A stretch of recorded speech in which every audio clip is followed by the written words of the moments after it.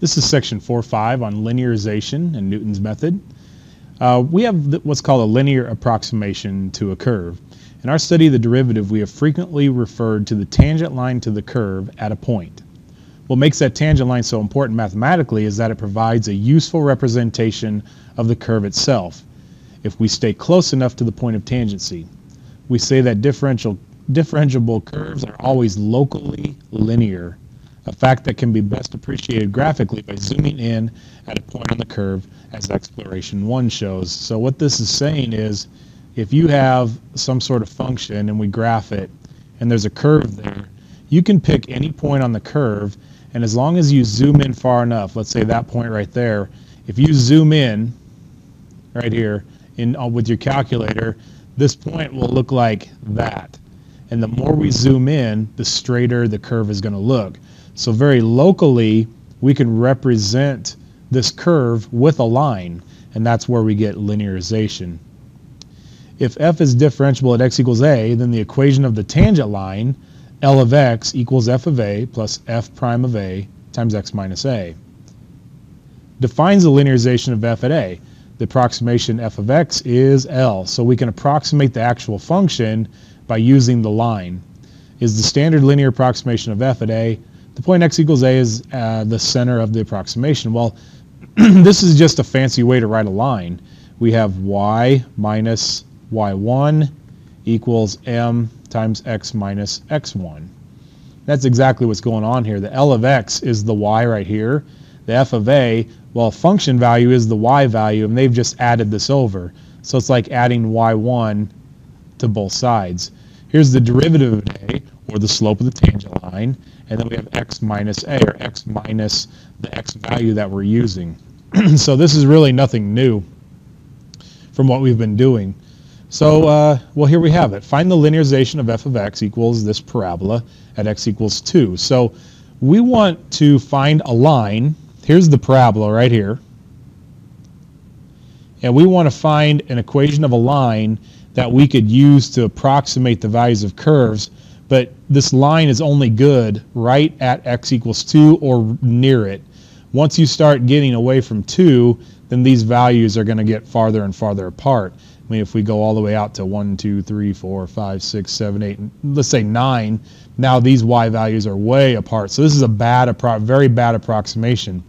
So the line's a good approximation of the curve as long as we're close to the value we're given.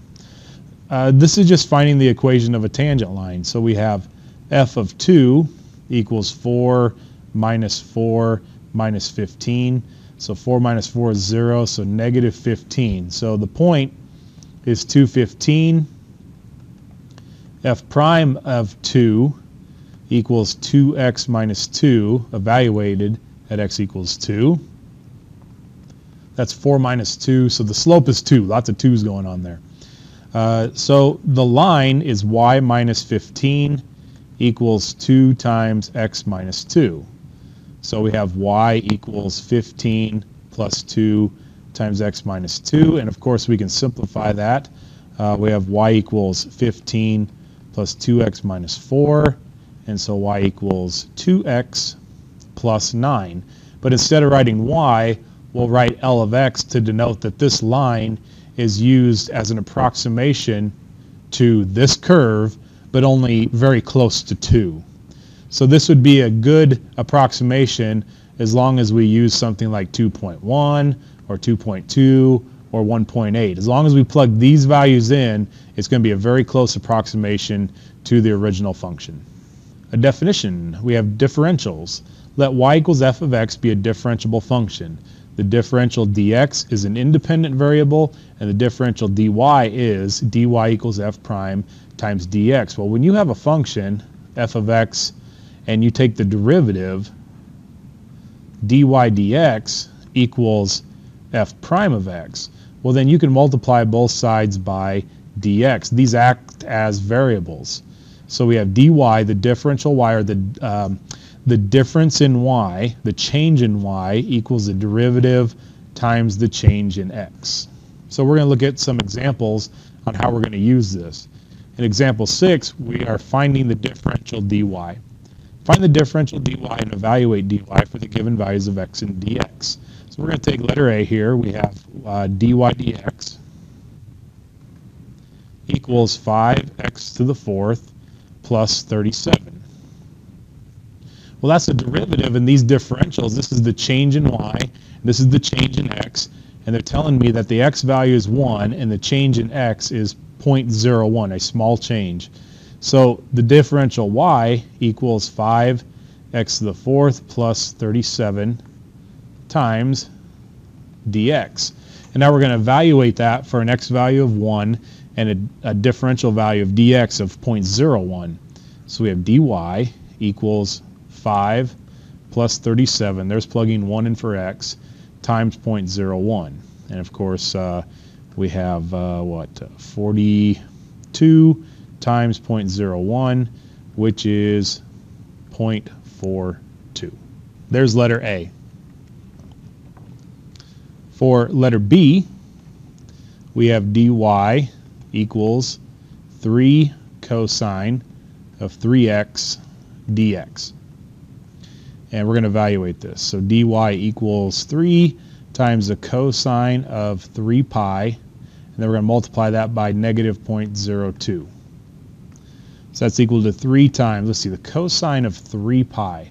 There's 1 pi, 2 pi, 3 pi. The cosine is negative 1 times negative 0.02, and that's negative 3 times negative 0.02, so that's positive 0.06. So the change in y is 0.06 when the change in the y, or change in the x, is negative 0.02. Letter C. We have a function that we probably want to take the derivative implicitly here. So we have 1 plus dy dx equals first times derivative of second plus the second times derivative of the first. And let's see, we have dy dx minus x dy dx equals y minus 1. I can factor out the dy dx, which leaves 1 minus x equals y minus 1, and then divide by 1 minus x. So dy equals y minus 1 over 1 minus x times dx. Let's go back up and look at the values. This is when x equals 2 and dx equals 0.05. So dy equals, I need a y value, minus 1 over 1 minus, see the x value was 2, and the differential value is 0.05. 0.05. Now I just need to find this y value. Well, the original function is x plus y equals xy, where x is 2. So 2 plus y equals 2y. So 2 equals y. So we have 2 for the y as well. So that equals 1 times 0.05. So we have 0.05 over negative 1. So the differential, the value of the differential y is negative 0.05. So when x changes 0.05, y changes negative 0.05. In example 8, we're estimating the change with differentials. The radius r of a circle increases from a equals 10 to 10.1. Use dA to estimate the increase in the circle's area, and compare this estimate with the true change in a and find the approximation error. Well, the area of a circle is pi r squared, and the derivative of a with respect to r is 2 pi r, and then if you multiply by dr, you get dA equals 2 pi r dr. The change in r of a circle increases from 10 to 10.1, so dr, just by doing a little subtraction, we take 10.1 minus 10, the change in r ends up being 0.1. Well, we want to know, we want to approximate how much does the area change when the radius changes by 0.1. So we have the change in area equals 2 pi times the original radius, which would be 10, times 0.1. So that equals, let's see, 10 times 2 is 20. 20 times 0.1 is 2 pi. Now we need to calculate the actual change. So the approximated change is 2 pi meters squared. Well, if we take, let's say, the area of the original is pi times 10 squared, and when we change the radius from 10 to 10.1, we get pi times 10.1 squared. So we have 100 pi for the original area, and for 10.1 squared, we have 102.01 pi. Now, if we subtract these two from each other, we get 2.01 pi. So there's the actual difference between the two areas.